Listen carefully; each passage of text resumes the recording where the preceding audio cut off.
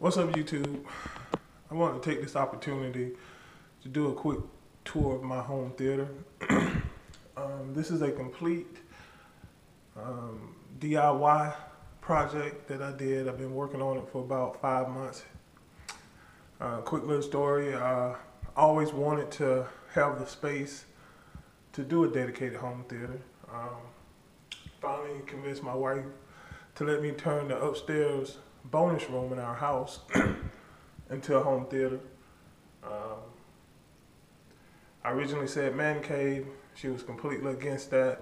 But once I said home theater, she changed her mind. So basically Monday through Thursday, it's my man cave. The weekend is the home theater. So, hey.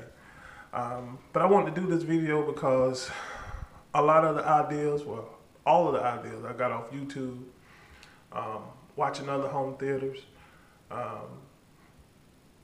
It really helped me.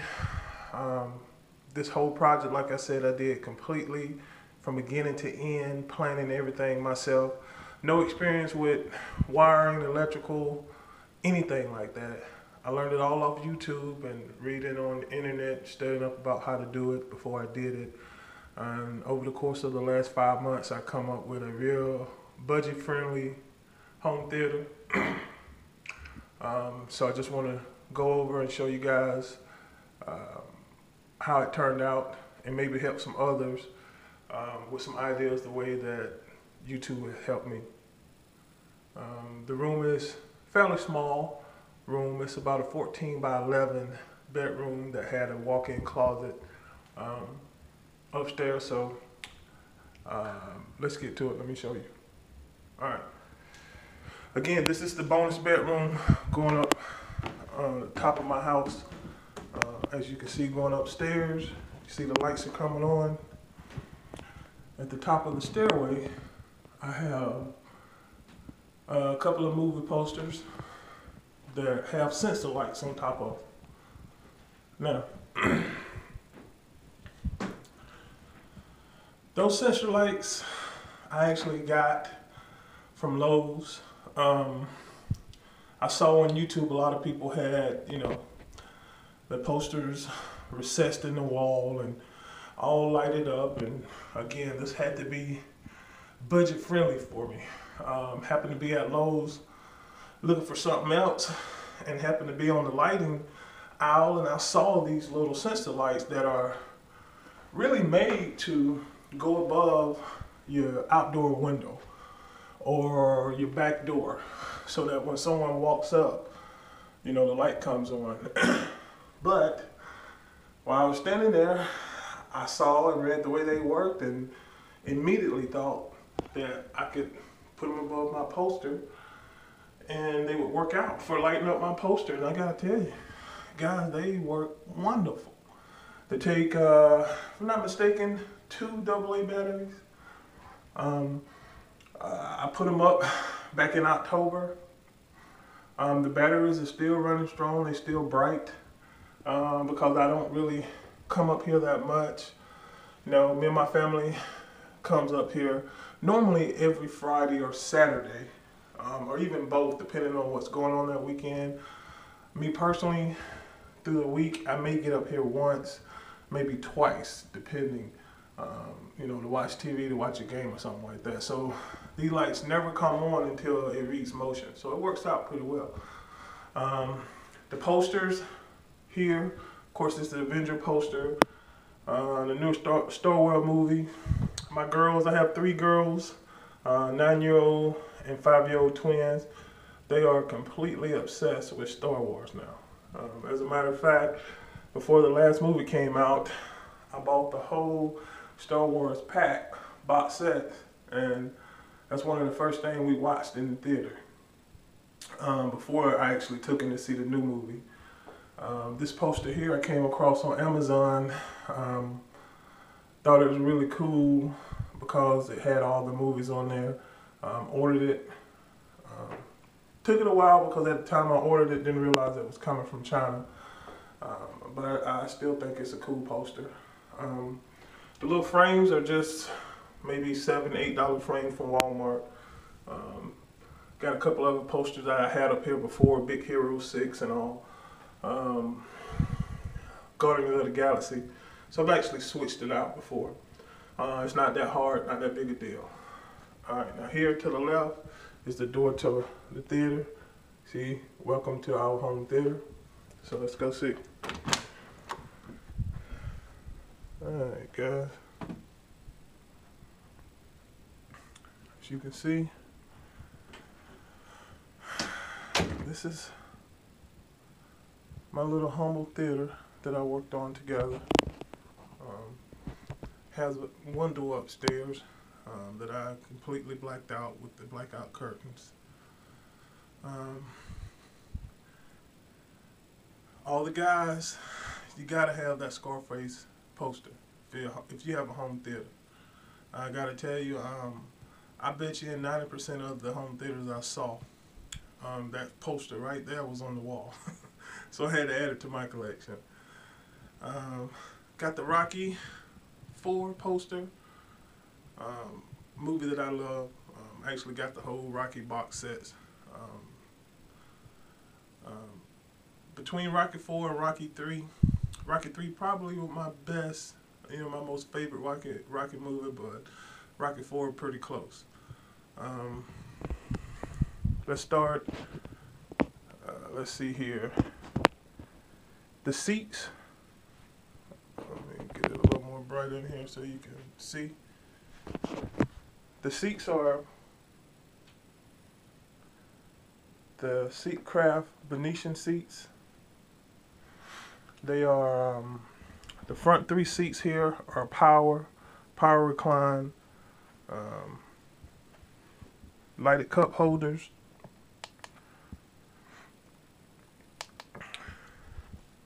And each seat has 2 USB ports on it that you can charge a cell phone, whatever else you want to. Also, each one has a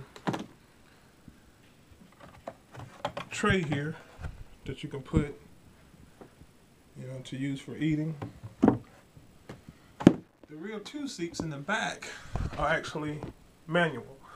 Now, again, like I said, I've been working on this for 5 months. So originally when I did it, because the room was only a 14 by 11, I had just the front 3 seats, and I had a bar counter behind the front 3 seats with 2 leather stools that set up higher than the seats. Because in the beginning, I just didn't think I was going to be able to have another set of seats like this in the back because of that door there and just the space. I thought the front seats would be way too close. Well, after I got the seats and I got the bar table there, it was fine. But after doing the measuring of the seats and all, and doing some math, I felt like I could definitely do it. Get another row of 2 there, which is only 5 of us here, is all I really needed. And possibly just sacrifice the back 2 rows from completely reclining. So since I wasn't going to be doing that much reclining in the back, I decided, why spend the extra money for power when I'm not really going to be reclining. The back 2 seats, they also light up, but they're not power reclining. They're sitting on a 7-inch riser.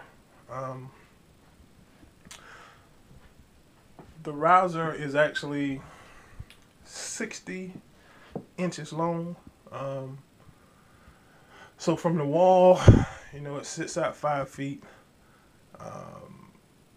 making the front row between 9.5 feet from the screen.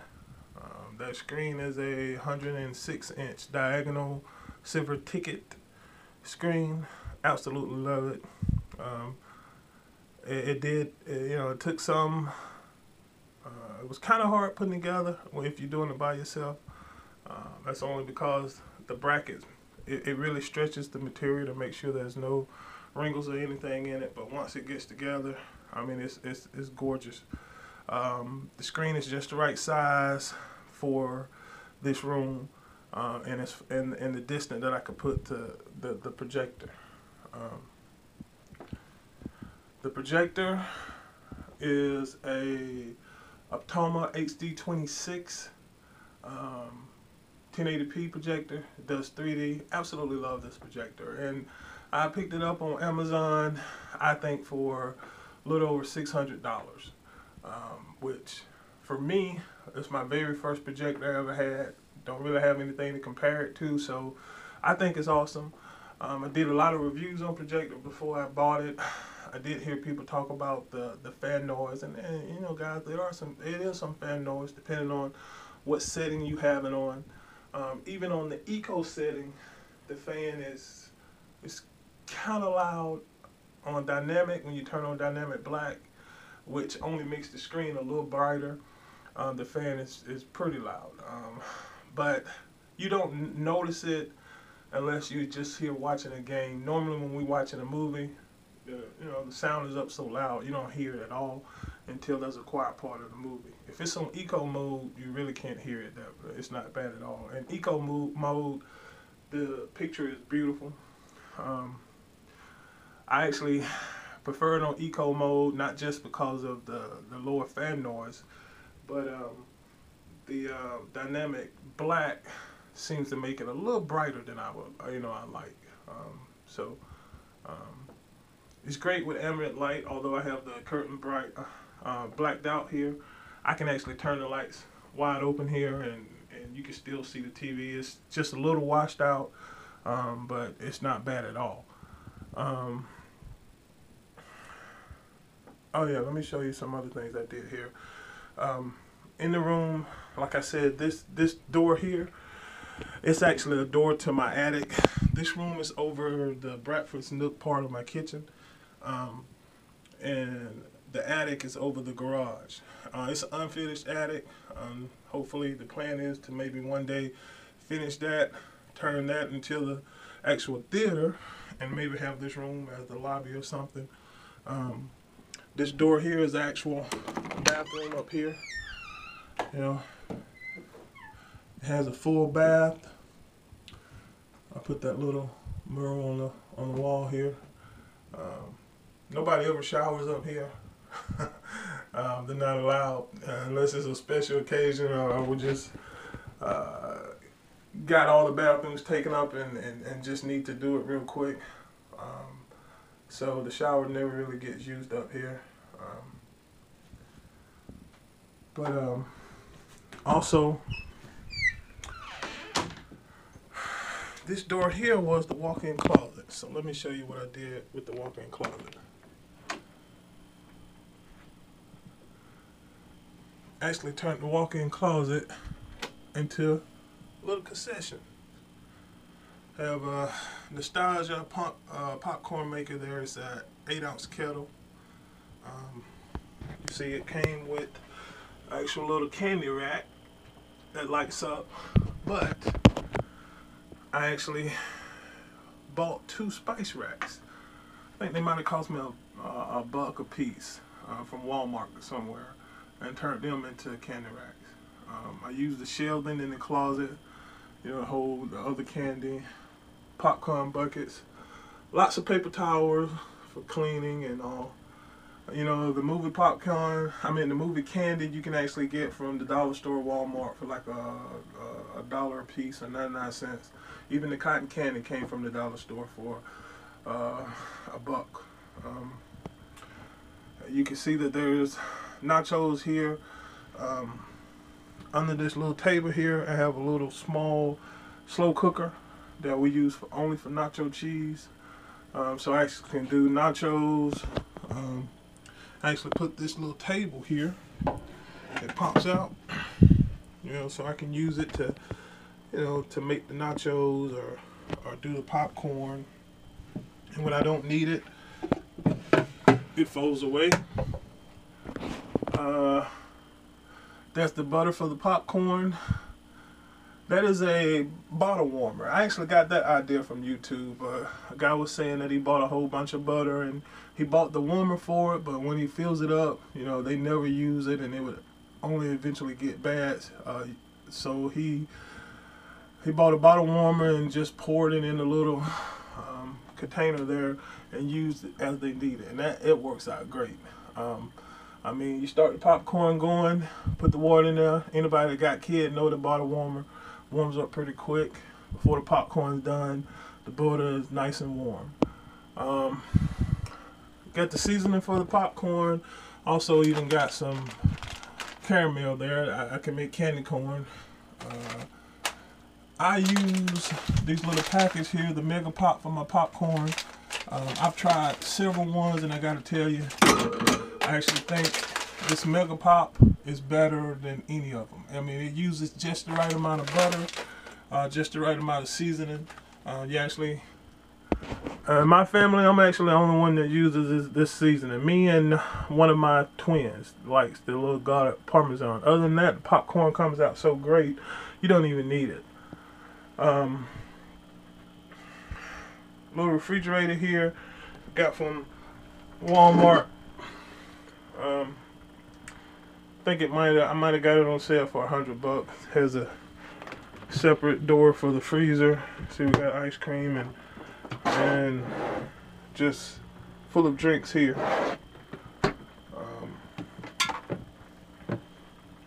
Little trash can there. Very convenient. I mean, I have the drinks, have the popcorn, I have a bathroom, don't have to go downstairs at all. I can stay up here and hide if I need to, do whatever. The pictures on the wall, my wife bought me that. I think she got that from Kirkland. The picture on the back wall, I actually bought from Kirkland's. Happened to be in there one day. I think it was on sale for $20. So I bought it. Let's see here. I'm going to talk a little bit about what I have down here as far as equipment. As you can see, again, it had to be budget friendly, so I didn't get high-end audio or anything like that. I do have Yamaha audio system. It is a Yamaha, I think it's a RX 438, 478. Oh no, RX 378 receiver. You know, it has the 3D pass through. I have the dish, satellite box, and a Samsung, I think J63 Blu-ray player. I picked that up from Walmart. It's over $100, but I gotta tell you, it is awesome. I mean, it has a smart hub where I have, you know, the Samsung apps. It has Netflix in it, although my Hopper has Netflix also. But I actually like watching it through Netflix through my Blu-ray player. It seems to show better to me. But that thing is awesome. My speakers, again, are just regular Yamaha surround sound speakers. I bought those separately. So it didn't come as a package with the receiver. I can't remember the brand. It might have been NS 180 or something like that. The speakers are not bit speakers, but I got to tell you, they are loud. They sound great. That's a Yamaha subwoofer. And again, because the room is only 14 by 11, I didn't need it to wake up all the neighbors and everybody else. It does just fine. I can't hardly turn it up in here. It's so loud. And as you can see, one of the last things that I did to the room is those acoustic panel that you see on the wall.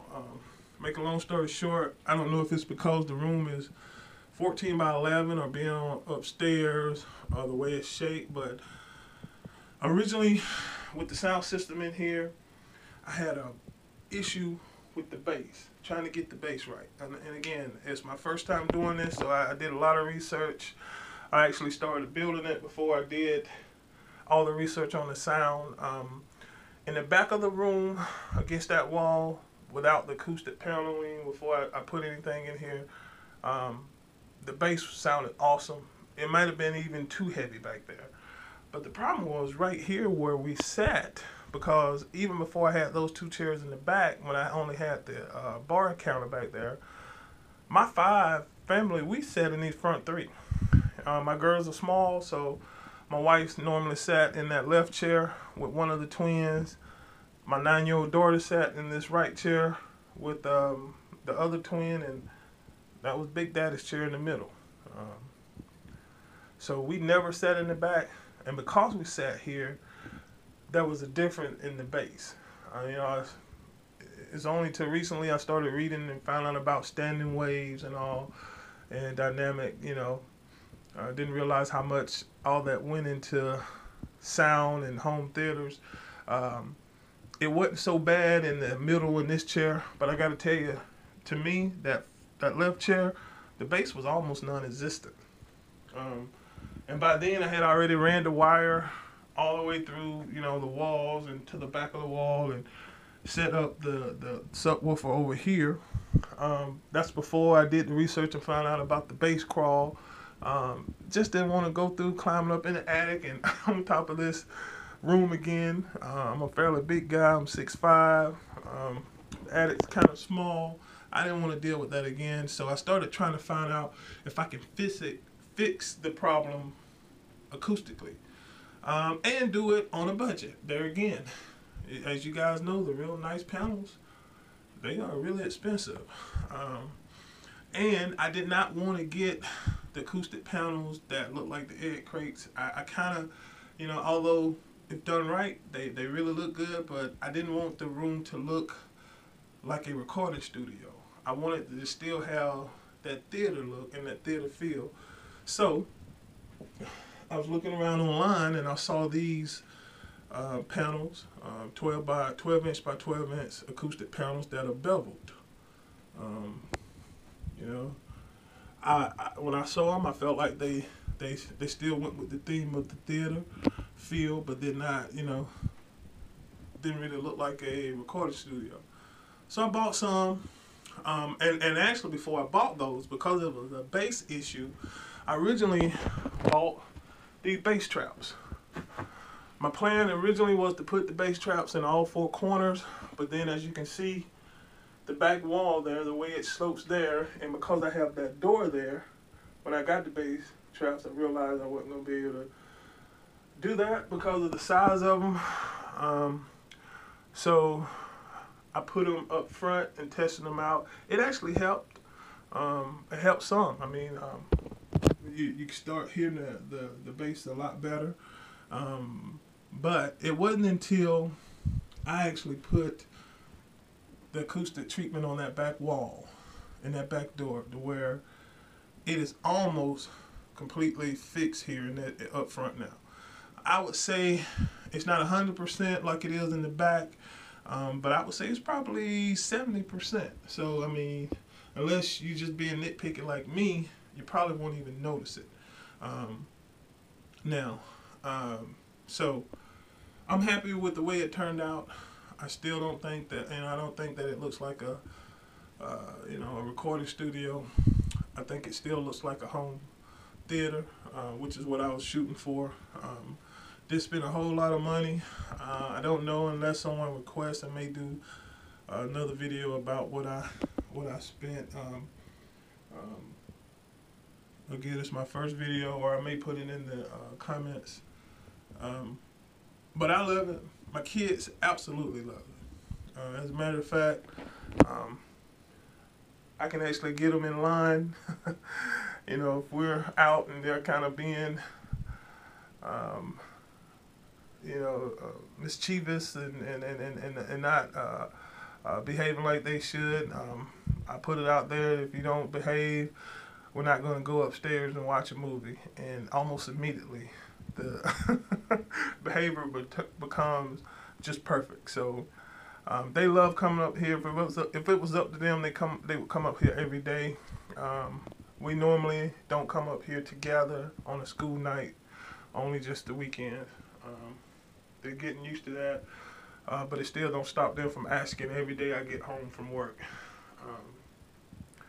I love it. Just another thing, guys. This is a Lutron dimmer. There was a ceiling fan up here. I took it down and put a flush mount light fixture up there so that, you know, the projector wouldn't be obstructed by the ceiling fan. No experience at all doing the wiring. Researched it out, did it myself. Behind this curtain right here next to this ottoman, oh, and then in the ottoman, by the way, is just blankets that we use when we're up here. Right behind the ottoman, I actually put in a socket, a HDMI socket, the VGA sockets, so that, you know, I can take my Xbox 360 with Kinect and plug it up. Didn't really have anywhere to put it, to just leave it out. Didn't want to put anything else in here to obstruct the screen, so it's pretty mobile. I have a 65-inch flat screen downstairs above the fireplace, so I like keeping it mobile so that if I want to play it down there, I can just take it down there and hook it up, or bring it up here and hook it up. But I did that wiring myself. I added 2 new power plugs to this wall. This closet here, that's the concession. Of course, it didn't have any power in here. I added that plug, and I added a plug here myself for the very first time. That really was the only thing I was nervous about, that electricity. But after I got used to it, it didn't, you know, came out, you know, pretty easy once you start understanding. Also, again, like I say, the projector is 3D. You see the 3D emitter that I have on there, and I gotta tell you, the 3D active shutter glasses are expensive, but when I tell you that it's like night and day between that and the regular 3D, if you got a chance to get it, you need to get it, because as of right now, my twins, my 5-year-old, they don't think any program or any movie should not be in 3D. Up until I got these active shutter 3D, I really wasn't a big 3D movie fan. Now that I have these glasses, I'm almost in the mindset that they are now. I prefer to watch it in 3D if I can. It's just awesome. I got this little DVD case here, bookshelf with a lot of Blu-rays, but also, and I'm sorry for the video, guys, I know it's dark, but it's my cell phone. But I also have this little case here that I keep my 3D glasses in.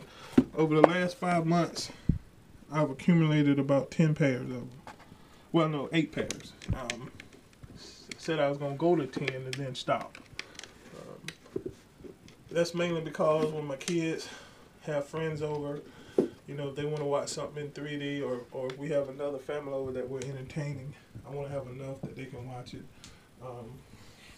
These chairs are so big, it easily will sit 2 kids per chair.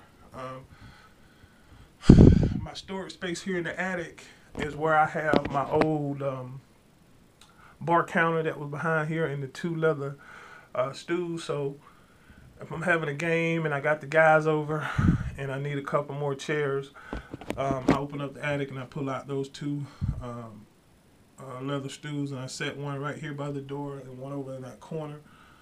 So it fits 7 adults very comfortably. But I even have a couple of Big Joey beanbag chairs that my girls like to sit in too, that I can put on the side here or out front. Again, the front seats are about 9.5 feet away from that 106.6 diagonal screen. So it worked out for my purposes. For what we need for my family, I'm in love with them. Very proud of how it turned out. Sorry for the video being long, but I really wanted to take the time to do this, and thank everybody on YouTube for your ideas.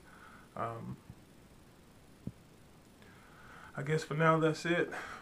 Please feel free to comment. Thanks.